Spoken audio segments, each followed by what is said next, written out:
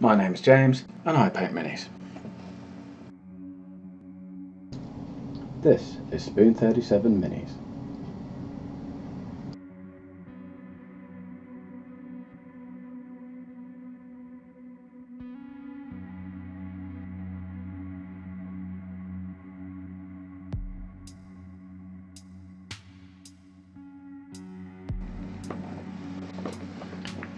So, making chains requires some tools that are a little bit unusual for the normal tabletop wargaming hobby. So you can start with your hobby clippers. These will work perfectly well for wire provided they cut flush on one side, as I've discussed in earlier videos about assembling miniatures. But then you're also going to need some specialist jewellery pliers. So I have this rather fetching pink plier set, which includes a round nose set of pliers, a flat nose set of pliers, and the needle nose or snipe nose pliers. You'll also need something to clean the wire with abrasively. I've got a small piece of Scotch-Brite pad. This is a grey extra fine pad. You can use extra fine steel wool as well. Either works. You just need to go over the wire to abrasively clean it in case there's any release agent from the factory. And then obviously you're going to need some wire. So as an example, some 1/2mm copper wire. I've got all kinds of sizes in here, and for the purposes of making chains we're also going to need a form. So I have here a piece of coat hanger wire. It's about 2mm across, but the point is that you wrap the wire around this in order to make a series of rings.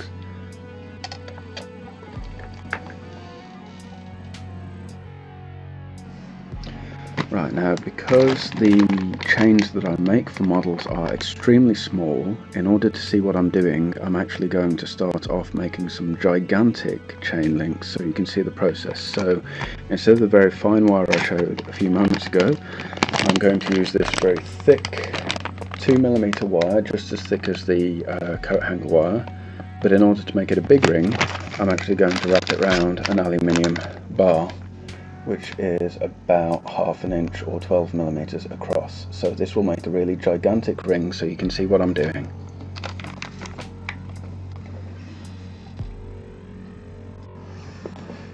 Okay, so to begin, first you have to free up some wire. This is quite malleable, even though this is very thick wire. Being copper, it's extremely soft. You have to make sure that the tip is actually flush cut. I don't know how well you can see that, but if it has a point, you just nip the point off with your ordinary hobby pliers. Now before you can do anything, it needs to be abrasively cleaned. Now this is where your Scotch-Brite pad comes in. You straighten this as best you can. Get your Scotch-Brite pad and just squeeze it and run it along the length of the wire. Do this a few times, pretty much until it's just shiny, and then you have a length of wire that's ready to go. This might make it a little bit warm. Once you're ready, you can measure a length. I'm not going to bother because this is just for the purpose of demonstration. Take your hobby clippers, cut it so that it's flush on the side you're going to be working with, and that will leave a flush cut this side and a point on this side. If you want to be safe when putting this away, you can then turn the pliers round and nip the point off. And that way it's nice and safe for you to put away.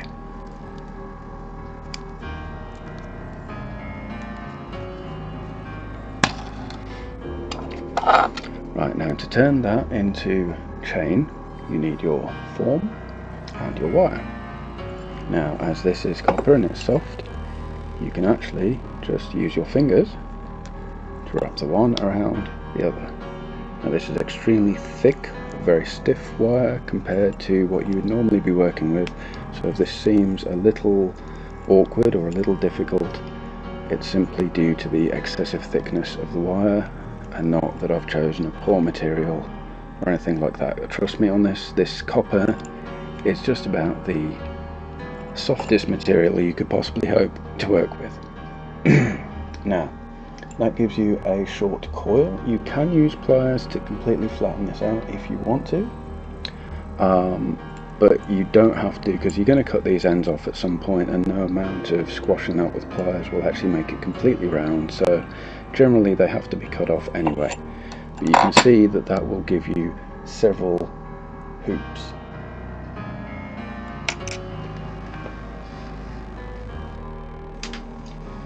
Now, to turn this into chain, you have to cut the individual links. So you take your flush cutters, I hope these are up to this thick material, and you nip that off, discard the excess. You then come along and you do the next one, trying not to cut into the next ring across, and that gives you one ring. You repeat this pattern. I'm only going to do a few links obviously for this large demonstration, but if you're making a chain for miniature, you're probably going to want a minimum of about 20 of these rings. This will produce 4, and that's it. Now, the reason I'm doing this at this very big size is it should be easier to see that there's actually a flat point or flat end there, and then there's a pointed side over here. Now, to make that right, before we can actually construct the chain, we have to cut this point off. Otherwise you're going to have sharp points all over the place, and you may actually cut yourself, even though this is a soft wire. If you'd made this out of a harder wire like steel, it would be even sharper and even more likely to cut you. So you just get the flush cutters, and as close to the end as you can, you just nip off that point, and then that little bit goes in the trash, and then you've got 2 reasonable flat surfaces. Now, you can probably see, because this was part of a coil, they don't actually line up very well.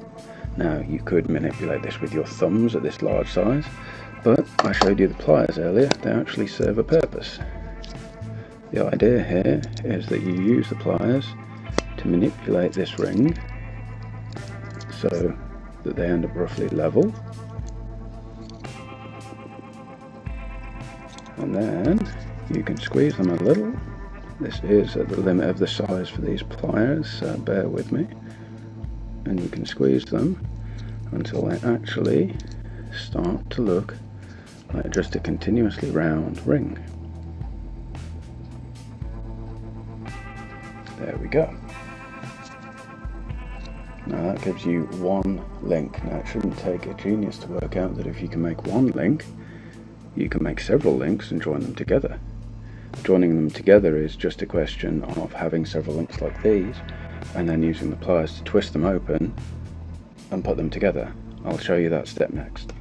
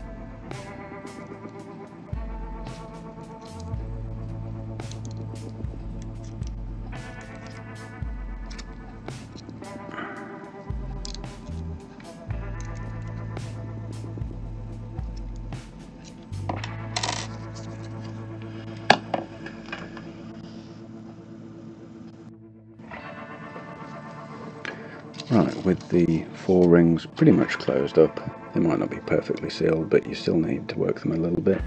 You need to twist them open in order to link them together as chain links. So you get your pliers, you twist till the ring opens, you then generally put 2 rings through that, and then you close it. Now this isn't rocket science, but at the smaller size it does get extremely fiddly. That produces a very simple chain from round links. Obviously I only have one more link to show you.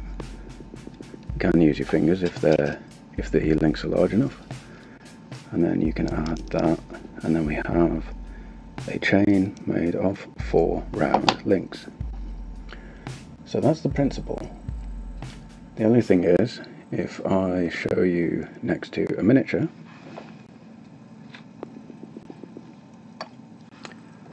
that chain is rather large for miniatures. Now I made it this large for the purpose of demonstration, so let's make a smaller one.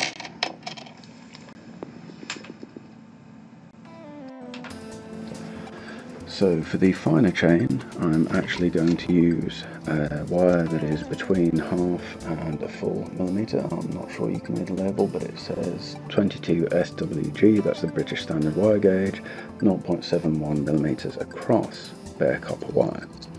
Now this, as you will see, compared to the previous wire, which was these, is very, very, very much thinner. So for this, the principle is exactly the same actually. Being thinner, it's a lot easier to work with. I'm going to get slightly more of it, but the principle is exactly the same. So you take your Scotch-Brite pad and you pull the wire through. Obviously if there's any kinks from how it's been stored, that will be a little bit more difficult to draw through, but then that is part of the reason for doing this. It removes release agent and it smooths out the kinks. Now of course if there are still any kinks left, you can either go over it harder, or if you prefer, you can try and flatten them out with pliers, which is just a case of manipulating it until it looks more straight.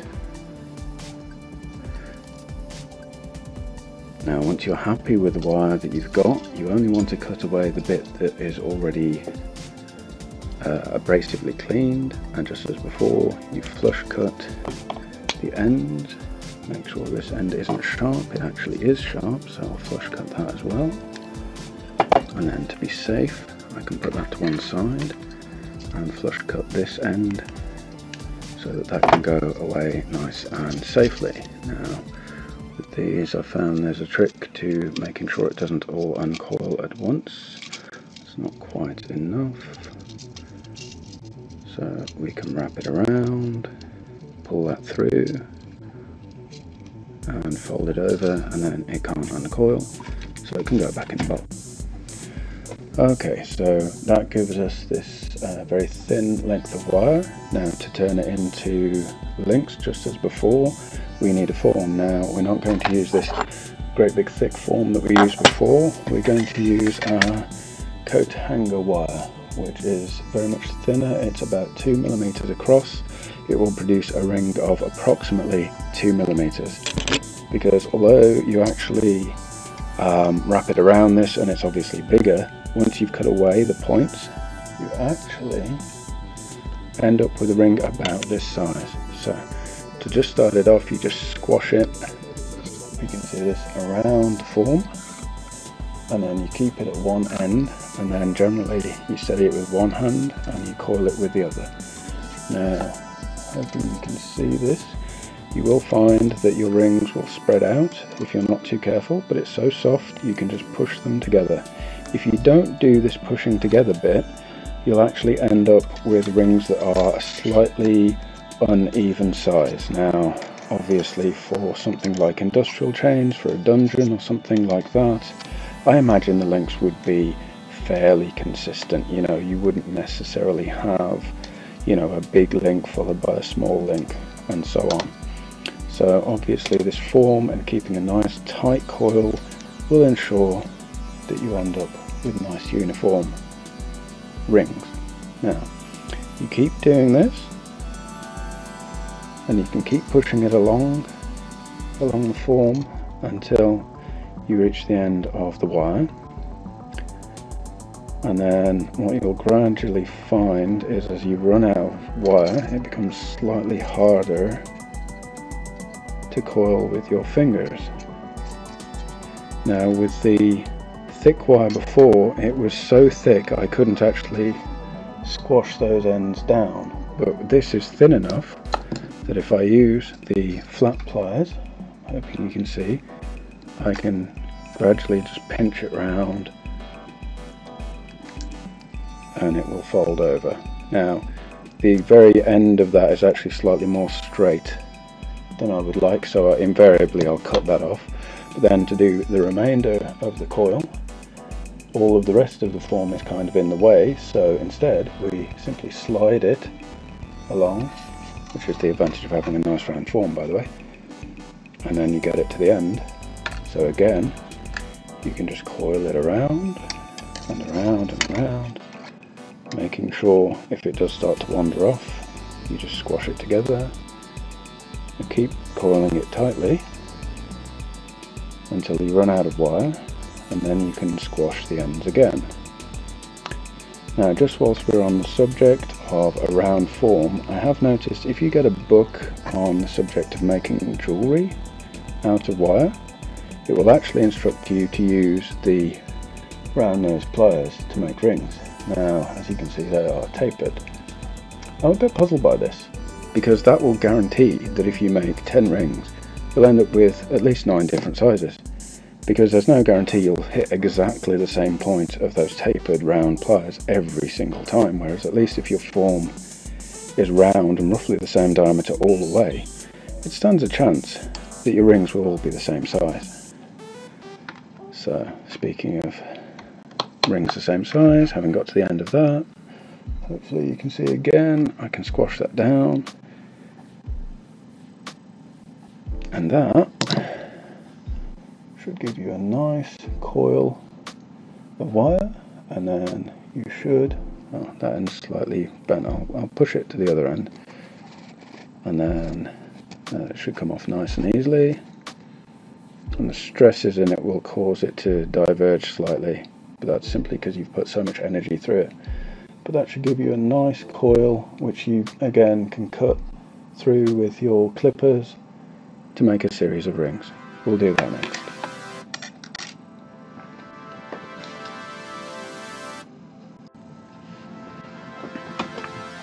Right, so as before, we need to cut the individual rings off the coil.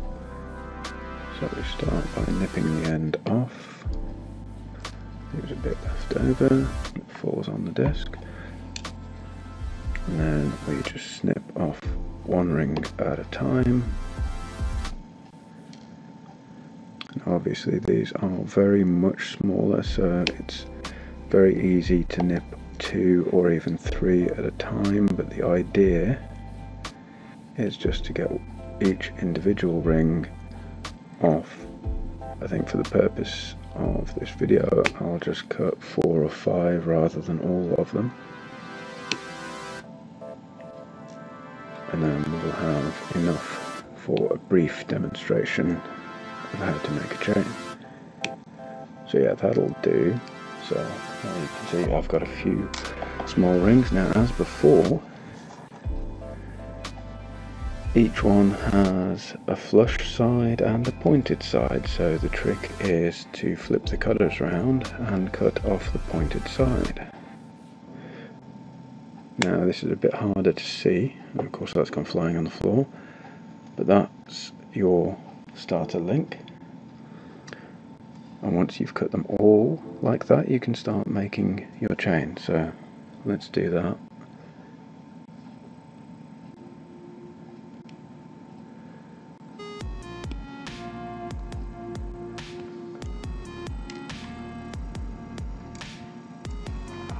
Trying to put the excess in a little tub, but it's not always easy.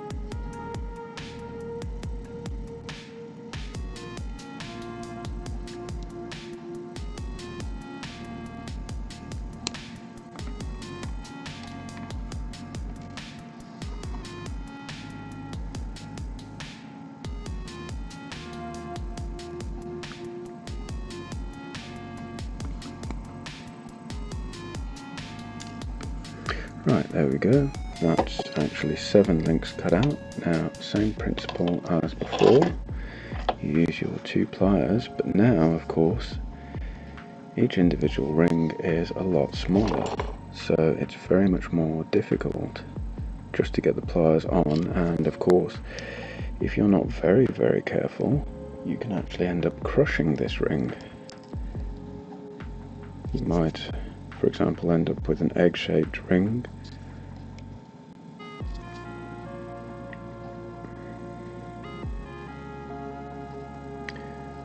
Or you might simply squash it so it's not round in the slightest bit, but that's okay, that's the kind of thing we're aiming for. And then we just go along, and what I usually do, to be honest with you, is I actually do half of them roughly, so probably 4 in this case, as I have 7. And I'll have those as closed rings, and then I'll use rings that I need to manipulate anyway as the linking rings and do it in situ. You'll see what I mean in a moment. That's going okay, and then we'll do this as the 4th one, and then you'll see what I mean. So that gets twisted, flat, and then squash, squash, and then you've got your ring pretty much ready to go. Now for the linking rings, same sort of idea, because I want to make sure that they're round, so I still have to squash them into position, but I don't put them on the desk, I immediately twist them open again. And then same as before, we put 2 rings on that. This is a little bit fiddly, so bear with me. Ooh, dropping it. Try again. Right, there we go. 1, 2, and then we just have to carefully grip the other side and twist it closed, and then we can check to make sure it's actually closing properly with the pliers in situ with the other 2 rings going through it. Now, as you'll obviously work out, I've got 2 more closed rings, and I can take one of the as yet unmade rings, or unfinished rings, and I can do the same again, and then I'll have 2 short runs that I can link together with the final ring. And that's generally how I go when I'm making these chains. It might seem fiddly, it might seem tedious, but actually it goes together fairly quickly. But because of the small size, you may actually find this produces a shorter chain than you expect. So that's another run of 3, 1, 2 runs of 3, and then those can be linked together by this final chain.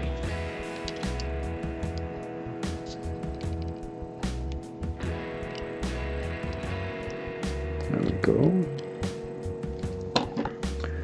And now there's a tricky bit, making sure you get the ring on the end of the previous chain. If you get the one in the middle, it looks wrong. And then we try not to drop that on the floor, and get again the end. And then carefully, this is where you can screw it all up and drop it all and say a lot of rude words, but if you do it just right, finish that off, and you should, if I can just find the end, there we go, you should have a short length of chain, considerably smaller than the previous one, as you can see. And then if you can make that much chain, well, you can make a much longer chain from the remaining links.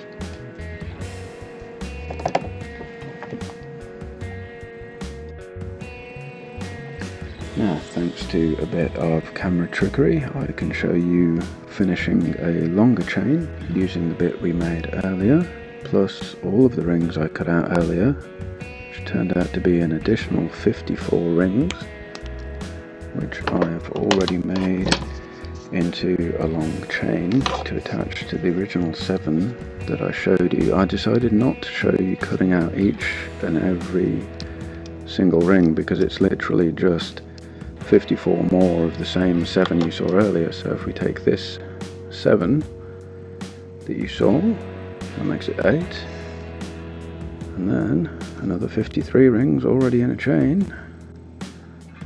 There we go. We actually now have 61 rings in a chain. And it's actually starting to look like a chain. Imagine that.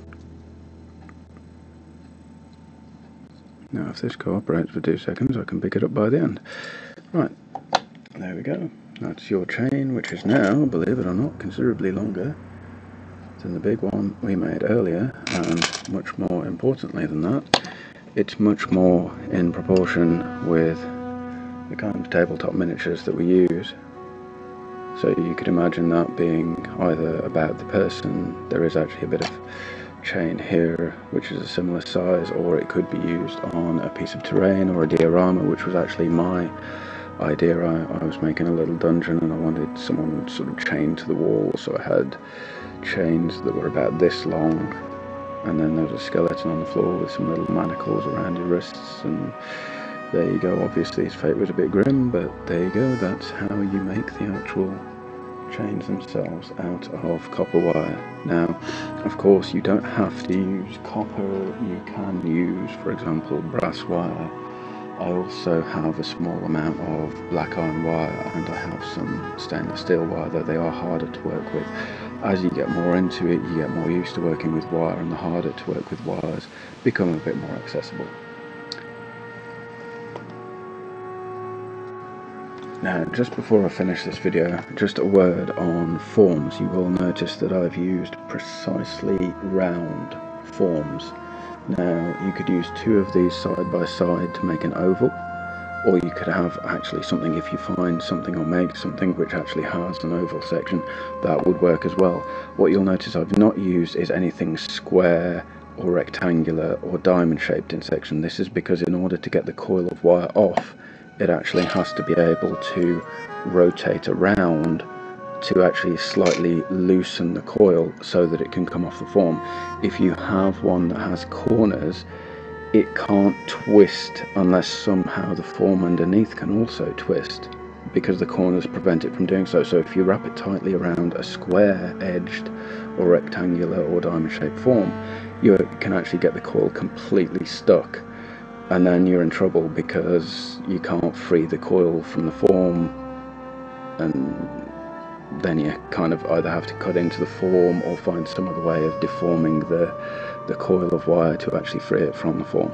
So you may think this is extremely limiting to only use round or oval shapes, but with a little bit of experimentation you can actually make quite realistic looking small chains at any size you like, provided you've got a form to suit. If you do have to make square sections, you rely on either the needle nose plier, or if it's really big, the flat nose pliers, just to bend the wire with these so that you've actually got that sort of flat, and then snip it with the pliers so that you've got, you know, the sort of, what would it be, diamond shape or rectangle or what have you, in order to make a chain that is square or some other ornamental shape. You'd have to make those individually, I think.